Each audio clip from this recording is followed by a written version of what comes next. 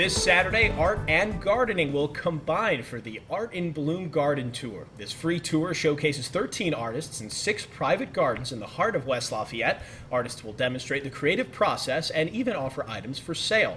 Here to tell us more about Art in Bloom is Chairwoman Lynn Layden and Jim Mayu, master gardener and watercolor artist. And we've got some of Jim's works around us. We'll get to those in a minute. But first, Jim, I'll ask you, what is so great about gardening and art together, and tell us about the parallels you see between the two. Well, the best part of it gives us a good venue to show what we can do, and a lot of it is inspiration from the gardens and things too.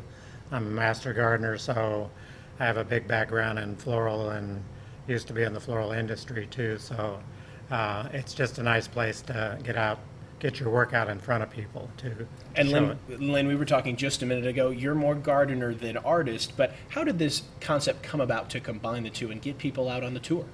We've been recognizing the great gardens in West Lafayette now for almost 12 years, and we had a collection of great gardens we wanted to show off, so we decided to select them for a tour. Jim, tell us about these two pieces we have in front of us and how you're able to be inspired from a garden around you. Okay, these are just small canvases. They're watercolors. I work in watercolor, pastel, and acrylic, but I try to do all different ranges for somebody that just wants a little something.